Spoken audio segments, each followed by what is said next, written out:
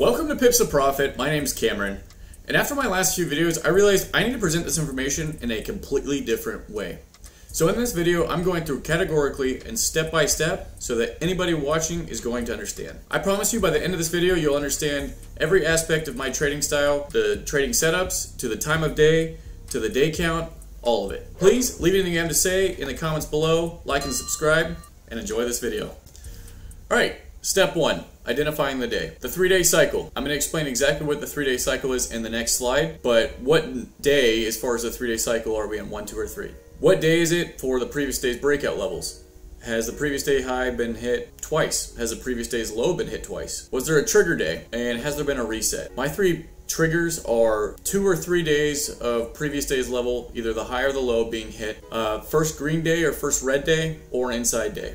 And if one of those days hasn't happened on the previous day, then on the current day, I'm not looking in that pair at all. What is the 3-day cycle? And how do I find day 1? Finding day 1 is probably the most important part because you have to identify day 1 to be able to identify day 2 and 3. So the rules for finding day 1 are that day 1 is identified by a false break at the high or low of the week where the breakout has failed and pulled back inside of the previous day's range. There's a few different variations of that, and I'm going to show you those in the next 3 slides. But the 3-day cycle is used to identify larger trade setups where risk to reward is much higher than small scalps. Alright, variation 1. Previous day's low, previous day's high.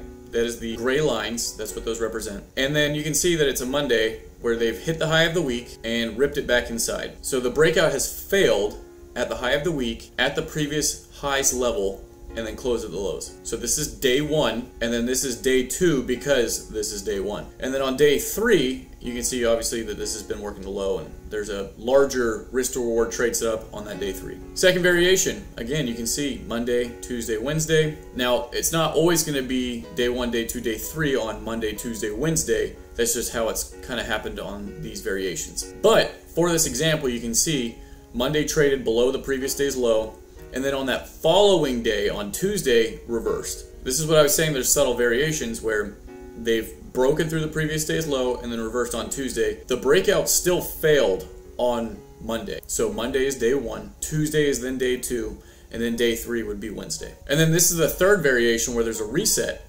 where the market is in an up move, and they've hit the previous day's high and then closed lower than the previous day's high. But then on the following day, they continue going higher. So that would be day 1 on this Thursday, day 2 on the day that they continued higher, and then day 3 is obviously the day after. So the trigger days are the day prior to the one you're actually trading in. And this day is going to be either 2 to 3 days of previous day's level being hit, a first red or a first green day, or it's going to be an inside day. A first red day is a day that has a very strong pumping day, and then the day after that would be the first red day, and then you're looking for the trade on the current day where you're expecting the market to do a certain thing and it's going to dump. Or a first green day where it's had a dump day, and then the day prior was a first green day, and then the day you're actually trading in now is the day that you expect the market to reverse. And then an inside day is a day where neither the previous day high or low has been hit, which is kind of a coil in the market or a spring where if the day that you're actually trading in was to hit the previous day's high or low, it could maybe either false break and go to the other side of the range, which gives really good risk to reward, or it could break out and then pull back and then continue for a trend trade. Second step in the trading process, narrowing it down. Analysis paralysis is a real thing. If you've got 20 charts up on your screen, there's a very good chance you're going to get confused and you're going to either miss trades or you're going to take the wrong trade. This trading system allows you to narrow things down to 1 to 3 assets, currency, index, forex pair, whatever it is, and hone in on only those 3. That way you can actually take the appropriate trade. Or you can narrow it down to 0 and just not trade today because nothing is meeting your criteria, so why would you trade something that isn't your setup? Step 3, identifying trade setups and their parameters. You should always be saying to yourself, I'm waiting for the setup to complete the pattern, or the trade setup has already completed the pattern and it's moving in the direction that it should, and I only want to trade in that direction. And then what should the setup do prior to completing the pattern? Is it behaving that way? Are you completely wrong? Has it done something completely outlandish that you never would have expected? Is there news on the calendar? If yes, what time is the news?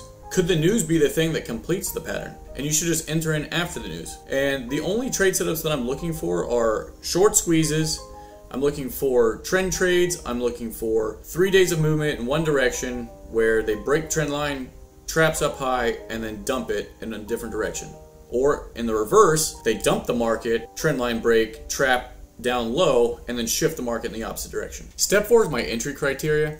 And I'm going to tell you exactly what I mean by that on the next slide. But I just wanted to tell you that you should be making these. If the market does this, then I will do the statements. What I mean by that is, if the market does this, I will take an entry. If the market engulfs this candle, I will take an entry. If the market pulls back in 3 pushes and doesn't go in the direction that I want, I'm going to get out of the trade because it could be reversing. Just those kind of statements. And then my actual step-by-step entry criteria. The previous day for step 1 has been a trigger day. And then step 2, the current day's price action is behaving according to the setup that you think is going to happen. And then as far as getting into the trade, I'm looking for a high or a low to be formed. The market needs to trade back into that level in 3 pushes. And there's different variations of these pushes. Or breaks out of an area and has pushed back up into the area or down into the area in 3 pushes, and that is more of like a trend style trade. Some type of chart pattern is formed, such as an M, a W, or a head and shoulders. Now, if there's a breakout and a pullback, I'm still looking for a micro M or some kind of chart pattern in an engulfment in the direction that I plan on going. And then that brings me to number 6, which is a candle has engulfed that chart pattern. To complete the pattern, because I'm looking for things to complete the pattern before I enter, because I'm not trying to enter a market off of what I want to happen or what I think is going to happen. I'm entering in off of what is happening currently. I'm looking to enter at a certain time of day for my first entry. Pin hammer could be my second entry, and then a pin hammer getting engulfed would be like the third entry. I'm walking you through the trade criteria. This was a downwards moving market on oil. They had come off of the low of the day, over 150 pips, and I was looking for a reason to go short. Trend line, I don't trade the breaks, but if I'm looking for a reason to go short, I need a high to be formed, and we are now trading back up into that high at a specific time of the day. I'm looking for a price pattern, I'm looking for an engulfing candle. What is my price pattern? There is a head and shoulders that I see forming, and I'm waiting for it to finish.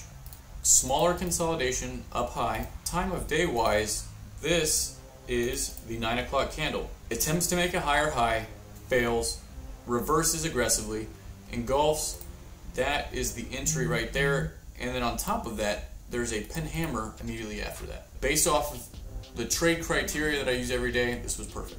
Time of day. There's 24 hours in a day. Which one should I be trading? Well, it really depends on you. If the Asian session's best, 8 p.m. to 11 p.m. New York Eastern Standard Time might be for you. If you're a London trader, 2 a.m. to 5 a.m.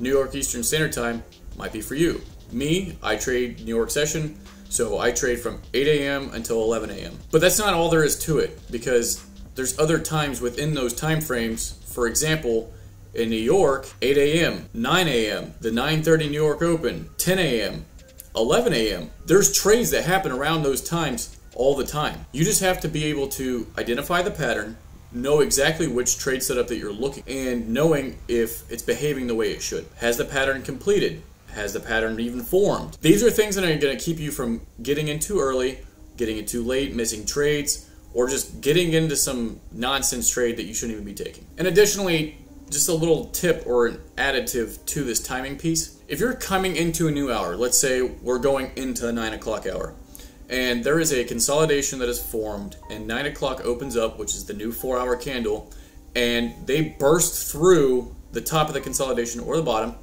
and then the next candle on a 1-minute chart pulls right back inside and engulfs the previous candle. That happens more often than you think, and I consider that a false break. This is what I'm talking about with timing. 9 o'clock is important, 8 o'clock is important, 9:30 is important, 10 is important. And yep, exactly what I was just saying. So if you're in the middle of the hour and it doesn't even seem to make sense because the new hour hasn't opened up, you're just in the middle of the chart, some kind of pattern is formed and you're like, that looks really good. A lot of times it's a trap. Be careful. Make sure you're using good risk management. I don't even bother. I just wait for the times. 9 o'clock is that candle right there, this big candle that comes straight down. 1, 2, 3, and it doesn't go anywhere. There's no follow through. Puts in a middle structure, engulfs the middle structure, pulls back. You've got a W at the low of the day, an engulfment, and then this being like a little down, up, down, engulf. There's a micro W, so if you're not in down here, maybe looking to take injuries. Hopefully the information in the video has been useful. Hit that like button and subscribe, and you'll have a wonderful day.